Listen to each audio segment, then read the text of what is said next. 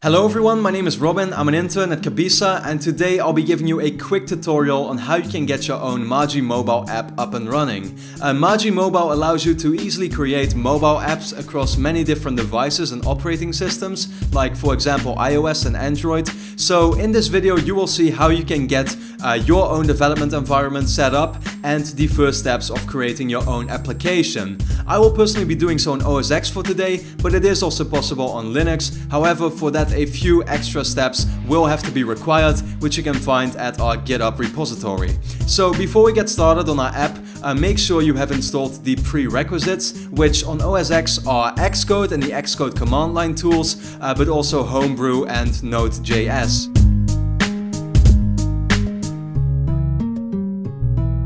Okay, so now let's install Maji so we can start our first project. So pick a specified location where you want to be working in. For me, I'll just go ahead and do so in my documents folder. So select the folder inside your terminal as your working directory, and then you enter the following command: npm install kabisa/maji-g. This will install Maji as a command that you can now actually access in your terminal. So now we can generate a new app, and we do that by typing Maji new org.example.myapp. We'll take that as the title, and then we put it in the folder my app. So now you have your first Maji app. It's really that simple. One last step though, head into your newly created folder and then run bin/setup. This will get you all ready to start coding, and that's pretty much all there is to it.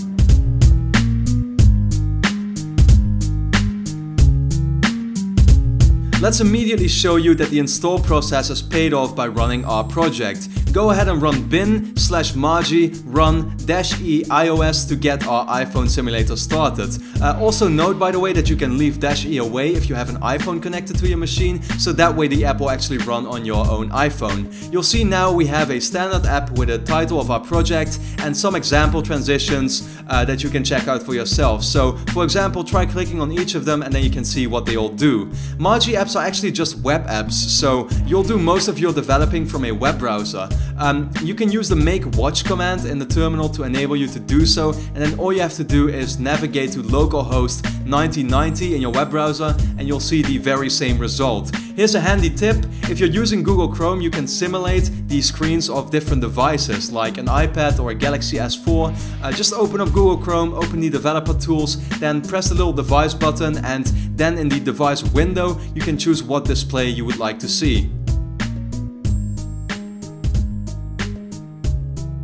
Now this is the moment when you can start implementing the features that you had in mind for your own application. Now that we have our app up and running, let's make a quick small change for starters, while also immediately testing our implementation. Start by going to your favorite editor and add the test app source code. I myself will be using Sublime Text for this. You'll see a bunch of different files and folders, but obviously I won't be going into the details about every single one of them, since this is just a quick video to get you started. So for now, all you need to know is that we will be working in the app/modules/home folder. This is where our current views and templates are stored. At Kabisa, we find it very important that all code we write is also properly tested. Test-driven development all the way, they always say. So our app comes with a simple built-in test that I will quickly show you how to run. Simply hit Ctrl+C on your keyboard to stop the application from running, and now you can use the terminal and enter the command bin/karma start. This will start all our current tests. So if done right, you should now actually see the test index page that was tested correctly, saying it does indeed show a message. Of course, we want to add something of our own and test it as well. You may notice that as of right now we only have two views. We have an index page and a detail page that appears when clicking on a certain transition. What we're going to be doing is add our own little text message to the detail page. So tests always come first, as I said before, so we'll start by writing one before writing the actual code that has to be run. Now head over to the spec folder. This is the folder where all our tests are located. In the views folder inside of the spec folder, you should see our index page test file, and we can have a look at it and we'll see that the behavior that we expect, namely it shows a message, is being tested there. Now because we want to create a test for our detail page, we'll have to make another file inside the same folder.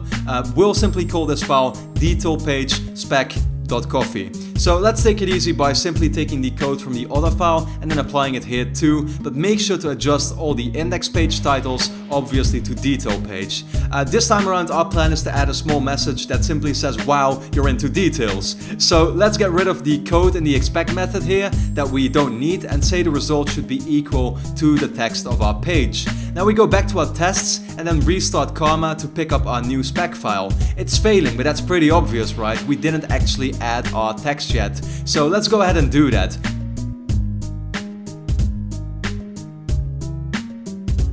We do this in our app/modules/home folder again. Inside of templates, you select our detail file. In our body, we create a new paragraph with the %p and then simply add our text. If we go back to our tests now, you'll see that they're finally green, which is awesome. That being said, if you're more the visual kind of guy, then we can start our simulator again with bin/maji run-e iOS and then head over to the app. We can see that when clicking on the transition now, it actually shows us the message of the detail page afterwards.